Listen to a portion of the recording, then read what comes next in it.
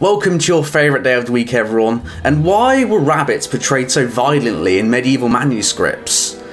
I'm sure this is a question that hops through our head every day, and we go to bed looking up to the stars, thinking about why. This rabbit here is decapitating someone. These two here are beating a man to death with what looks like a giant stick.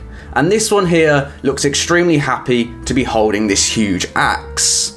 Even Monty Python remarked to these murder bunnies. One rabbit stew coming right up. Look. Jesus Christ! Our tale today of these violent fluff balls takes place from around 1250 to the 15th century, where a lot of these illustrations of violent murder bunnies began popping up and becoming popular in the illuminated manuscripts. With the illuminated manuscripts being in strictest definition, manuscripts that are decorated with gold and silver, and symbolise a new era of textual literacy, spiritual devotion and material culture. They were written by monks and nuns living in monasteries and took a high degree of craftsmanship and time to produce, and were made mainly for the use within churches for prayer and books. So why would a medieval priest want these absolutely homicidal enraged rabbits loitering around his religious books and pages? Well, Marginalia, as it was known, was the process of adding doodles or scribbles into the margin of books in order to enhance the understanding of books for future readers. As before the printing press, books were copied by hand and paper was expensive.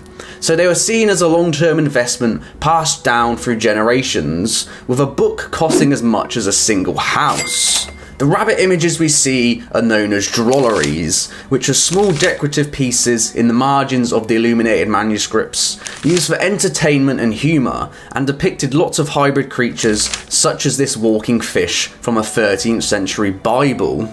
The drolleries illustrated usually turned the world upside down and subverted society's expectations, as the typical depiction of rabbit at the time was cowardice, weakness, purity and innocence, a harmless fluff ball that couldn't hurt anyone. Because of what the rabbit symbolised, it was as amusing to them as it is to me, of a rabbit taking out a rage-filled revenge on those who hunted and killed it as a role reversal. For example, rabbits hunting dogs, and my personal favourite from the Brevier or Renaud de Bar in France from 1302 to 1303 is rabbits defending a tower from a dog's siege. So since I like to get into the theme of these videos, I've actually tried my hand at drawing my own medieval murder bunnies. This one here is bringing his friend a cup of tea, but his friend was having a bad day, and his other friend put one too many sugars into that tea, 2 instead of 1. Can't be ruining his teeth now, he's got a trip to the dentist next week. So, in retaliation, he put 3 arrows into his friend,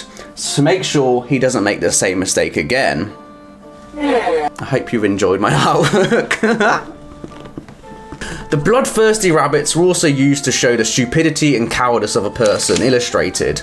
As if you were foolish enough to be bludgeoned by a bunny, you were quite the loser. The images and doodles were there to amuse the unlucky soul who had to sit down for painstakingly long hours reading and copying these texts.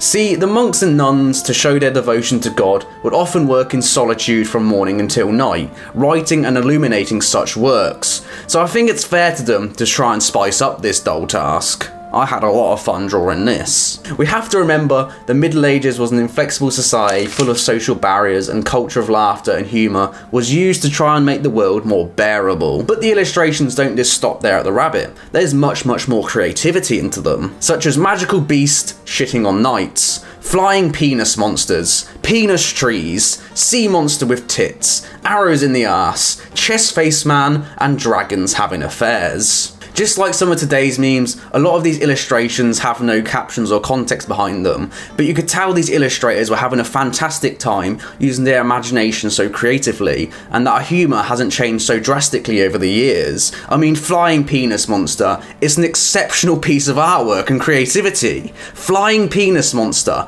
just take it in. Flying penis monster, it's fantastic, exceptional, they're funny. Send a picture of a flying penis monster to your friend, they will laugh. These are fantastic pieces of work. Another meta you'd often find in these manuscripts is people fighting snails. The snails are often gigantic, and it looks like this knight is in for the fight of his life. The snails could also be another form of humour, as we would laugh at a knight attacking such a heavily armoured and fearsome foe. But it's just a snail, you silly knight. You can do it. You can take it. The snails could have also represented the Lombards, a group vilified in the early Middle Ages for treasonous behaviour, a siniversary and non-chivalrous comportment in general. Or they could have illustrated struggles of the poor against an impressive aristocracy. Similar to the homicidal rabbits, the motives behind his image could have meant a lot of things. Flying penis monster. This type of drollery with outrageous animal illustrations originated from bestiaries, which were compendiums of beasts and extremely popular in the Middle Ages, but started losing their appeal in the late 13th century. The creatures of them did not though, as they continued to be features in drolleries. The bestiaries contained descriptions of fantasy creatures such as dragons, unicorns, basilisks and griffins, and also real-world creatures such as deers, bears, lions and unicorns. Wait. Descriptions of the animals included the physical characteristics associated with the creature, although these were often physiologically incorrect, along with the Christian morals that the animal represented. The description was then often accompanied by an artistic illustration of the animal as described in the bestiary. For example, the pelican was a living representation of Jesus and was believed to tear open its breast to bring its young to life with its own blood, which represents Christ's death on the cross and the shedding of his blood to revive us.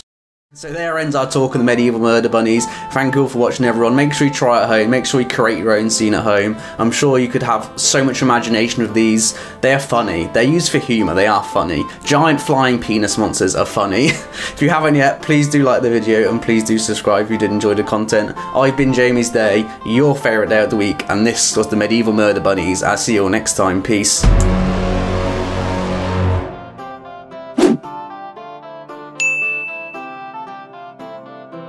And symbolised a new era of textual literacy, spiritual devotion and material culture.